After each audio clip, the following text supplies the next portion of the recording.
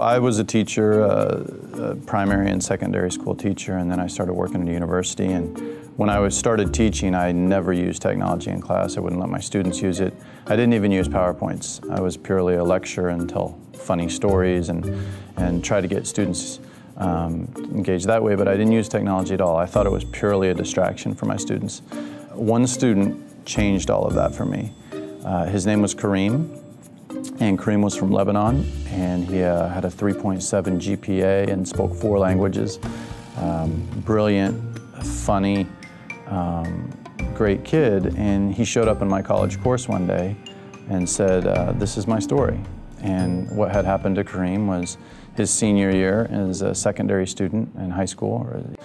He was at a Christmas party with his family, and essentially what happened is they were hit by a drunk driver on their way home, and he suffered a pretty traumatic brain injury, and he went into a coma for about 6 months, and then he went into rehab for about another 6 months. So he was kind of out of commission for about 1.5 years, and with this traumatic brain injury, the biggest thing for Kareem was that he lost all of his short-term memory.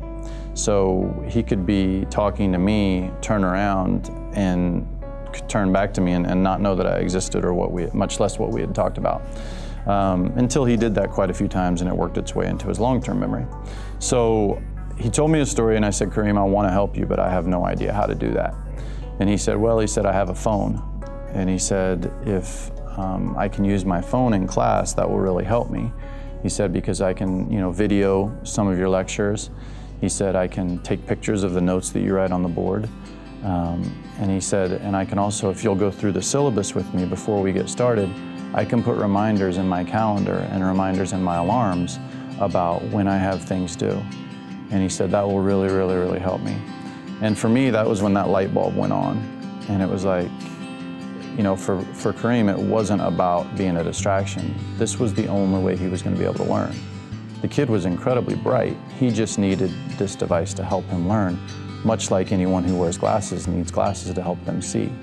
So it wasn't a question of whether it was fair or unfair, it was just helping Kareem learn. And it took Kareem an extra year of school, but he went through college, he graduated, now he has a master's degree and a job, because myself and a few other instructors were able to work with him. But without that device, he would have never made it. And for me, that was when my whole world and my whole view of technology and what it could do in the classroom really changed.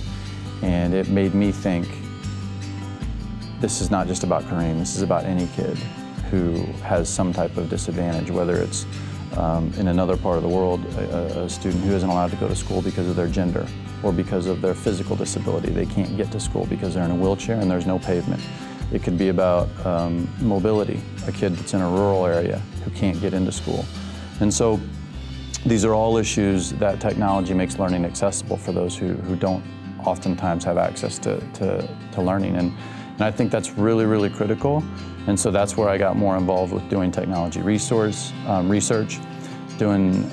using technology in my class, from both platforms to mobile technology, and really making sure that I was an advocate for technology, because again, it's not just about being a distraction, it's not just about making it trendy. Technology is about helping kids learn and helping them learn in a more effective manner.